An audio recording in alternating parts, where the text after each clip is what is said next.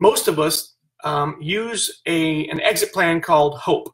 Hope. We just hope that it's going to come true. We hope that we're eventually going to have enough money or grow it big enough, and hope that someone's going to pay us for this business. But really, that's just a daydream. There's no reality to that whatsoever. There's not an exact step-by-step set of instructions to get you from where you are right now at this exact moment to where you truly want to be with your business sold by using hope. You're never going to have a residual source of income by hoping, by crossing your fingers, by thinking that eventually it'll get there. The exit plan is the best way to get to that point.